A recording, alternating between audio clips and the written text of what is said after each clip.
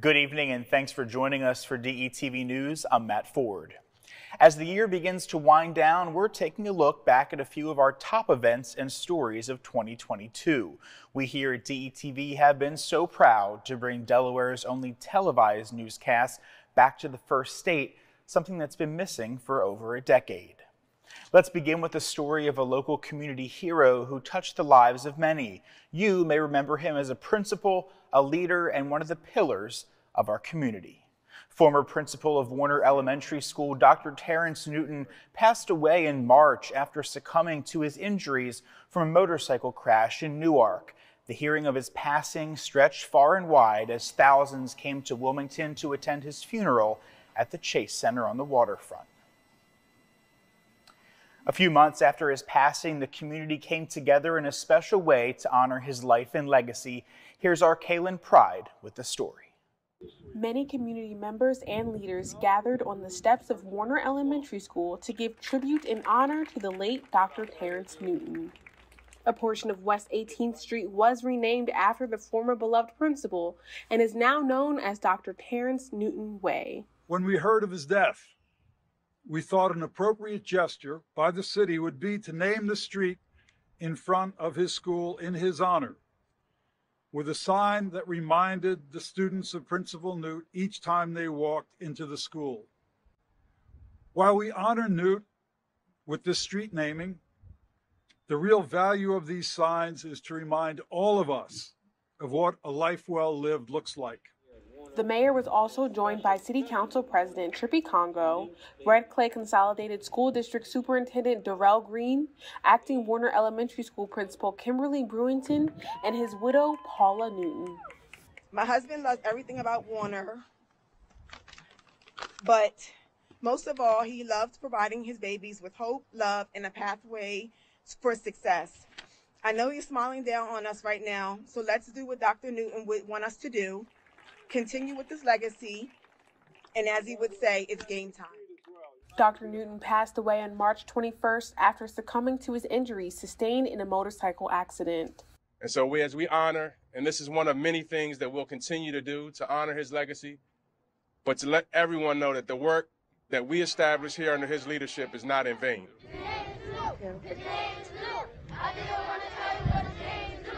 In his speech, Trippy Congo says that he hopes there will be a school named after this inspirational community hero. On the now Dr. Terrence Newton Way at Warner Elementary School with DETV, I'm Kaylin Pride. Dr. Newton was also honored by his alma mater, Delaware State University, with a scholarship. 2 students majoring in education from DSU were the first recipients of the scholarship. Dr. Newton was a pivotal figure in the community and received national recognition for his service and dedication to his young students. Also big this year, it's been a devastating year for the families and tenants that were living on the 800 block of North Adams Street here in Wilmington, as they were told they would have to leave their homes because almost the entire block was condemned. Let's take a look back as again, Kaylin Pride was on the scene and spoke with the displaced tenants. Yeah, we need some help. We got handicapped kids around. Many tenants on the 800 block of North Adams Street were enraged after coming home from work Monday afternoon to find red and yellow posters taped to their doors stating that their homes are now condemned. The entire block got shut down. Every one of us, got evicted without even notice. This all started because of a wall collapse right here between these 2 buildings, which prompted officials from License and Inspection to come out and further investigate. Because of the structural issues, the buildings were deemed unsafe, and we had to post that. As far as the eviction, we cannot allow people to stay in unsafe structures. All fingers, including city officials like 4th District Council member Michelle Harley, are being pointed at the landlord, A.J. Picorni. So when the cops got here, at first they was initially out here because the residents start blocking AJ in because AJ was trying to leave. And from that incident to the cops blocking all the residents from going back inside the apartments because they was going in and out, and like the elderly residents, they didn't come out at all, but the cops made them come out and leave. And they was crying. yelling at AJ. It was kids out here crying yesterday. It was just sad. In her statement, Harley says she voted yes to the housing legislation back in 2021. The legislation she's referring to is the blight bill that was passed by Wilmington City Council in February of 2021. The ordinance was set in place to hold landlords accountable for unfixed code violations. City Council President Trippy Congo told DETV that he thinks the city could have done better with preparing for situations like this. Not placing any blame on the city. I think it's solely on the landlord. We do need to hold him accountable, but I think that the city could have done a better job of preparing for what was happening to the residents. So where are they now? Many of the displaced tenants were placed at the Newcastle County Hope Center, while others were put right here at the Fairview Inn Motel. Where the families are staying, at least 8 of those families, is a deplorable motel called Fairview off of the Route 9 corridor. I just left there. It is roach infested. There are bed bugs. The bedding was dirty. Tavana Jordan, her fiance, and 2-year-old disabled child had to move abruptly into the motel, and she is concerned about what the future holds. I'm a very good tenant. I pay every time I'm supposed to pay. And at the end of the day, if I have things that need to be taken care of in my home, I expect them to get taken care of. All my bills were paid for the month. So as of yesterday, it's like I have to pull funds out of nowhere to figure out where I'm going to go because of this man's neglect. Delaware Attorney General Kathy Jennings announced today that the Department of Justice will be launching an investigation into what they're calling recidivist Wilmington landlord Adolph J. Percorny, who is now being cited for 372 code violations. On the 800 block of North Adams Street in Wilmington, Delaware, I'm Kaylin Pride. 5 months after, tenants that moved into the motel had to move once again, and we hope that they're doing well. We're going to take a quick break, but when we come back, it was a year full of ups and downs for the Wilmington City Council. We'll tell you why. Plus, the torch for the annual turkey drive has been passed to DETV's own, and we'll take a look back at Delaware stars moving and grooving on the dance floor. Stay with us. Still searching for cheap gas prices? Dump the pump and ride DART.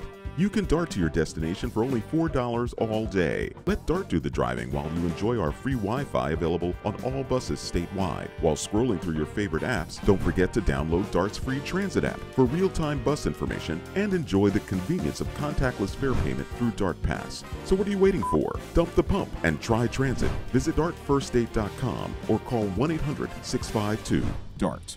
A new beginning, a second chance. Call it what you want, but this is what never giving up looks like. This is what finding someone who believes in you looks like. I thought Goodwill was just a store until a friend told me about Train to Gain through Goodwill's Job Resource Center. After 5 years away, I had a lot of self-doubt and fear about my future. But Goodwill had my back, and today, I love where I work. They matched me with an employer who believes in second chances. And now, I have a new start thanks to Goodwill. To learn more about Goodwill's career development opportunities, call today. Welcome back to DETV News Year in Review. It's been quite the year for the City of Wilmington and Wilmington City Council, as members have both come and gone. The city was shocked and saddened this year by the loss of former council member Rashima Dixon. Elected to City Council in 2016, Dixon was the youngest and first Black woman at the at-large seat. Her passing was announced earlier this year. Outside of her political career, she was a founder of a community strategy organization entitled RD Innovative Solutions. Shortly after her passing, longtime Councilwoman Loretta Walsh passed after her health caused her to step down. Walsh served her residents in the 3rd District for over 3 decades. And lastly, former council member Linda Gray also passed suddenly away this year. She joined City Council to fill an open seat back in 2019 and has since served the community well. The passing of all 3 former councilwomen have shocked and saddened many in the community. However, the Wilmington City Council has begun filling the vacancies for 1 seat. Take a look. My country and my state. And the city charter. And the city charter. So help me God. So help me God. Congratulations. After almost 2 months, the Wilmington City Council at-large seat has been filled. Letitia Bracey has been confirmed as the newest City Council member. Councilwoman Darby? Yes. Councilwoman Oliver? Yes. Councilwoman Harley? Yes. After a vote of 11 yeas, she was sworn in and immediately took her seat. I want to thank all of my council colleagues now for your vote of confidence, and I look forward to working with all of you. Bracy replaces the late former Councilwoman Loretta Walsh, who stepped down in October and soon after passed. To fill the vacancy, the Committee of the Whole of Wilmington City Council reviewed various letters of interest and resumes from qualified candidates. After holding public interviews, Bracy was recommended. So I know that we definitely chose the correct person. So I'm just looking forward to working together so that we can just keep moving our city forward, keep helping the people who need help, and just being advocates for our city and supporting the city of Wilmington. Really looking forward to working with you. Bracy has an extensive background in government and community relations. Before launching her own consulting firm in 2019, Bracy worked in the campaign and governmental offices of many state officials. Bracy's term will end December 2024. With DETV, I'm Kaylin Pride. And speaking of new leaders, 2022 was an election for many. I, myself, was able to catch up with many newly elected officials at the November 8th election results party right here in Wilmington. Let's look back at what they had to say. 23 looks like we're going to continue the great work that we've started. Again, you mentioned Delaware Earns. It's going to be a lot of work building that out. I mentioned this before, but we're building out our board, and it's such a joy. I mean, I have to say, it looks so much more diverse than any other board across the state, and it's really invigorating and exciting, and we're going to continue that work. For some of us, like Lydia York, she had never run before, and I remembered what it was like to run for the first time, on such a big scale. And then for others, like, Colleen and Kathy Jennings, we did this before. What do you feel is the most closest to your heart, sort of the issues that matter most to you? The issues that matter most to me are to have this office fulfill its statutory responsibility in terms of what's required and what's supposed to be done, and then the time frame that it's supposed to be done. That's what I really hope for. Auditor-elect Lydia York will be sworn into office on January 3rd. The ceremony will take place on the campus of Delaware State University. As for another top story this year, in 2019, she made history by being the first Black woman to serve on the state's highest court, but now she's moving up.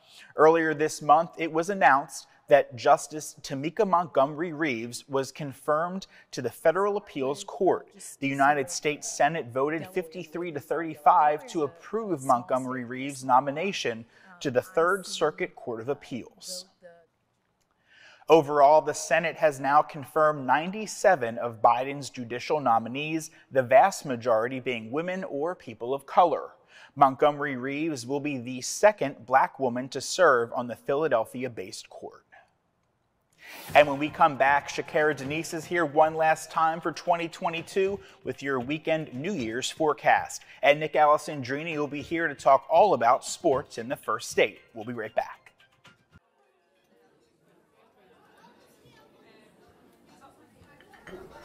Government doesn't make a move without an agenda, some type of plan.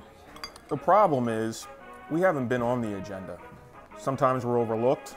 Sometimes our interests aren't the interests of those in power. I'm your host, Kerwin Gaines, on DETV's new show, The Agenda. We're going to do our best to ensure that you, Delawareans, are knowledgeable about what's going on in the Assembly. Federal government, local government, it doesn't matter. We're going to do our best to ensure that folks that make the agenda on a daily basis have to answer for it.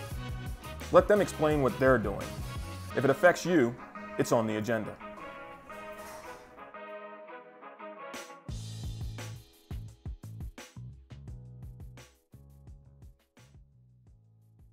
Welcome back. Shakara Denise has been giving us the weekend weather forecast for all of 2022, and it's time for her to do it once more. Hey, Shakara. Thanks, Matt. I hope everyone had a great Christmas and was able to spend the holidays surrounded by their loved ones. Now, let's get into our weekend weather forecast for the end of the year. On Feel Good Friday, December 30th, it'll be a high of 51 degrees with partly cloudy skies. Now, New Year's Eve day, it'll be cloudy with showers throughout the day and a high of 50 degrees. And to bring in the new year on Sunday, it'll be a warm winter day with a high of 59 degrees and some morning showers. I'm Shakira Denise, and it's been a pleasure bringing the weather to you, our DETV family. Make sure to tune into our New Year's Eve show featuring myself, Kerwin Gaines from DETV's The Agenda, Ivan and Vincenza from Good Morning Wilmington, city and state officials, performances, and so much more. We cannot wait. Hope to see you and have a safe and happy New Year. Back to you, Matt. Shakira, thank you so much, and we will see you again next year. Now here's another DETV News staple. Nick Alessandrini is here to give us an update on all things sports. Hey, Nick. Thanks, Matt. What's up, Delaware, and welcome back into DETV News. I'm Nick Alessandrini. Let's talk winter sports season as the Eagles still looking to lock up that #1 seed in the NFC, and a national basketball tournament is back at Cape Henlopen this week. But let's begin with the Week 3 winter high school sports rankings, courtesy of Delaware Live Sports. We will start with the boys basketball. Not too many shakeups early in the season. Tower Hill still sitting at that top spot, followed by Middletown, Sally's, Howard, Seaford, Caravel, Appo, Sanford, and then William Penn and Dover rounding out your top 10. Now we'll take a look at the girls basketball rankings, where once again the defending state champs are at the top of this list. The Caravel Bucks, they come in at #1, followed by #2 Sanford, Ursuline 3, Tatnall 4, and AI DuPont rounding out the top 5, followed by St. E's, Archmere, St. Mark's, Appo, and Delmarva Christian. Now let's head to the mat to check out the updated wrestling rankings, team and individual, as we come out of the winter break. Let's check out the team rankings first, and we'll start with Division 1, Sussex Central, Cape Henlopen, Caesar Rodney, Sally's, and Smyrna. Now let's jump to D2, Caravel, DMA, Laurel, Lake Forest, and St. Mark's rounding out the top 5. And now here are the DLS individual wrestling rankings for all 14 weight classes. We're going to flash them for you up on your screen right now. A little movement, as you can see, early in the season. And of course, Max Agresti winning the Beast of the East just a few weeks ago. He headlines the rankings, leading the way at 215 pounds. Sticking with high school sports, one of the biggest high school basketball tournaments on the East Coast returns this week. The annual Slam Dunk to the Beach got underway Tuesday at Cape Henlopen High School. The tournament features some of the top-ranked high school teams from across the country and will put 20 teams on display here in 2022. Some fantastic talent has come through this tournament, including LeBron James, Carmelo Anthony, and Kevin Durant. Over the years, the tournament has gone on to produce 48 NBA All-Star appearances and 5 MVP awards. You can get tickets at Cape Henlopen for $5 at the door. The only thing disappointing about this holiday was the Eagles dropping that game to the Cowboys on Christmas Eve, but the Eagles now will look to lock up that #1 seed this weekend against the Saints. Jalen Hurts reportedly has a chance to play and is pushing to do so, as a win would lock up the top seed in the NFC for the Birds and at the same time push the Saints out of playoff position. And remember, the Eagles, they have the Saints pick in next year's draft, so double the incentives this week when the Birds welcome the Saints to Lincoln Financial Field. Kickoff is set for Sunday at 1 o'clock. Well, that'll do it for sports this week. We'll send it back to you, Matt. I just want to say we hope everyone has a very happy and safe New Year's. Nick, thank you so much, and a happy New Year to you. Now it's time to bring you some of our favorite stories from 2022. We're going to start with our producer and reporter, Kaylin Pride's favorite story. That's Delaware's Dancing with the Stars. Take a look. This past weekend, the Wilmington Public Library celebrated their 100th anniversary with a bang. Dancing with the Delaware Stars featured local well-known Delawareans who trained hard to bring down the house for the sold-out event. Like the hit show Dancing with the Stars, some of Delaware's influential people were paired up to compete against one another for the 2022 title. Choreographer, dancer, actor, director, and producer Darian DeWitt Henson hosted the event, and the special guest and performer of the evening was none other than singer-songwriter Kenny Lattimore.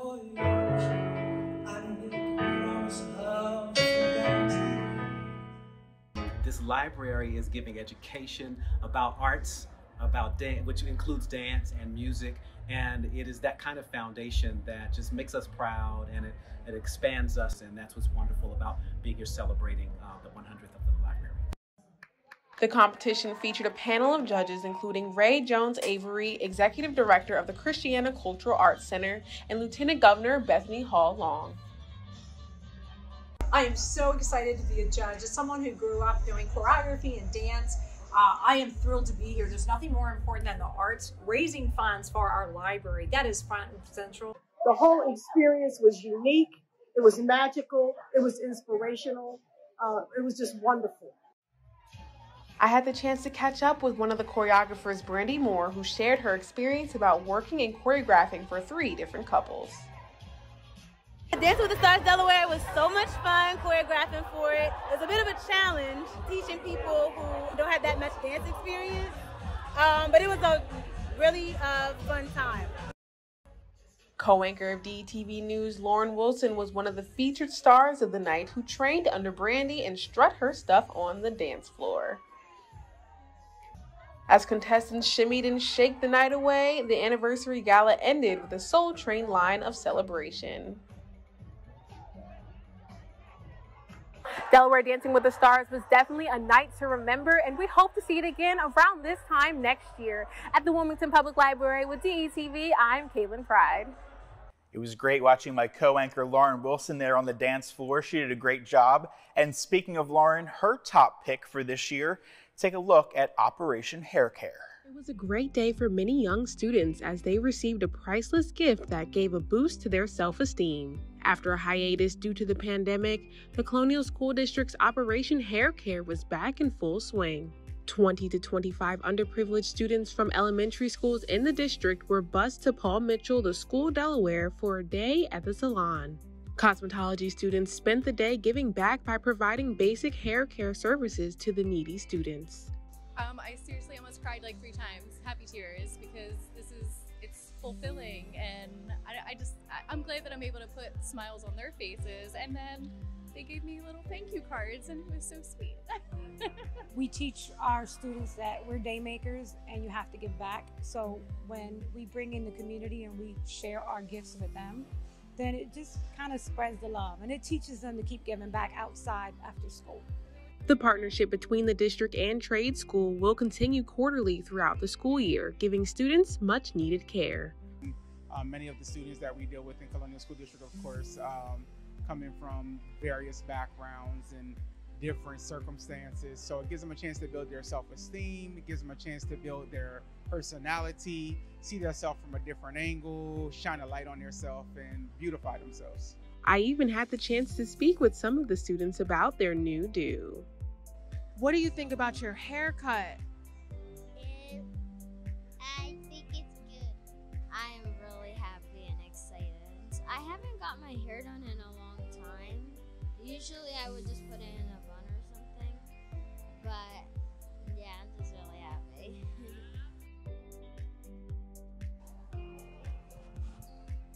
Everyone deserves a day to feel pampered, and why not the students of the Colonial School District?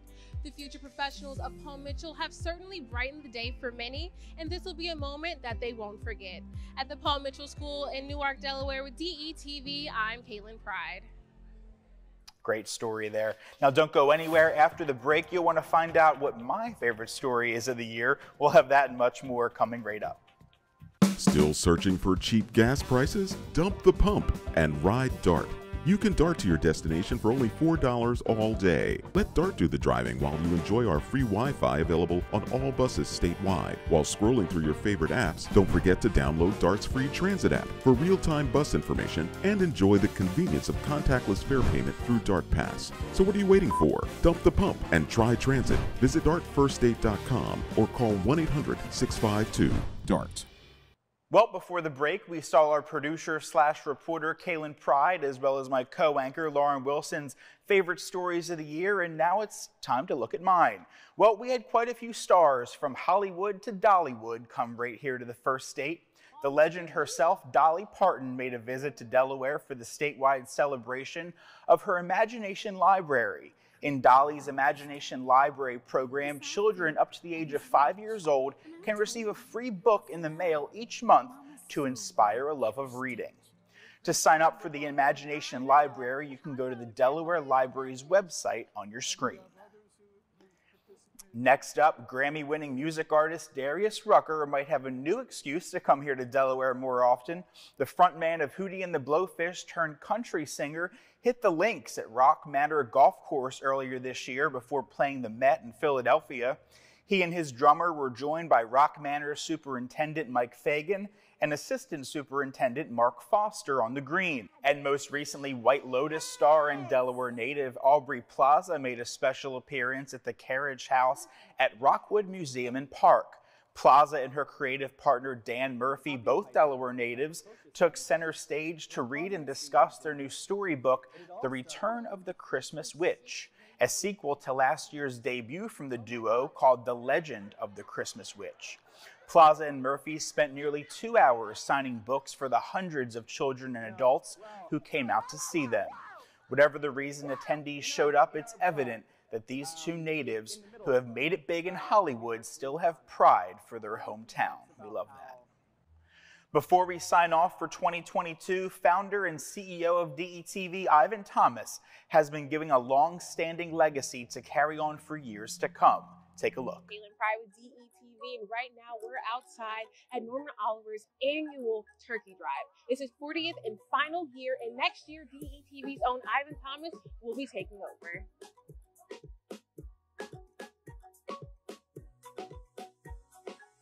You guys hold a special place in my heart, and it's a privilege to take over after Norman and to keep doing what we do. So, you asked me how I feel. I feel good.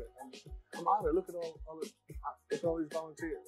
As you can see, all the seniors are happy, and we're going to help over 2,000 people, which is so cool. Our big donations need to be bigger now because it's just growing and growing, and you know the seniors need more and more help. And hopefully, with the turkeys and and more food drives that we're going to be doing and working in the communities a lot more. Moving forward, it will be able to help them. 2019 was our biggest year, so that was amazing. We were probably giving away 6,000 turkeys at that point. Wow. Well, then of course COVID came. We struggled with that for a couple years because we didn't like that, but we started giving out gift cards instead, just to the seniors here in the city. And then with it being Norman's last year, we just decided let's end it where it started, which is here. It's where it started in the city of Wilmington. So we've been doing this with Norman for about 6 years or so now. We've been able to support. I'm from this area, so I've worked in all these stores in Wilmington. We have a great group of associates that always support this. It's an exciting time for us every year when it comes up.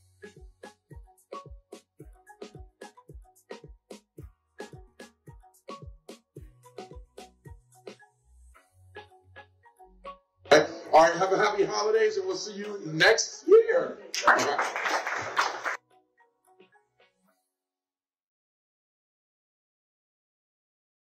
Excellent news for 2023 and beyond. We're excited for that.